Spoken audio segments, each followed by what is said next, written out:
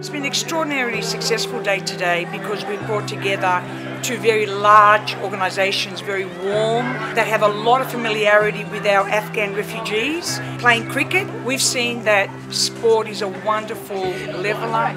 It helps people feel a sense of belonging, it helps them build deep and meaningful relationships and friendships, and also a sense of community. I wanted to particularly thank New South Wales Government and Cricket New South Wales. They've been wonderful leaders, very warm and welcoming of the Afghan refugees.